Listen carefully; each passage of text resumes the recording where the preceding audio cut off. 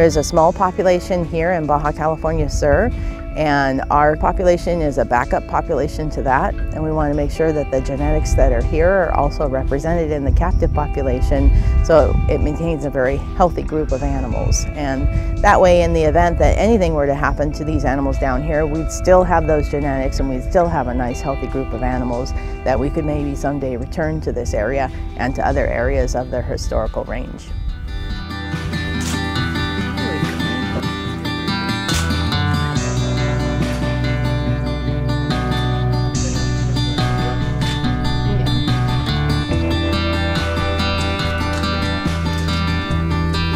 Good job. Yeah, very killer.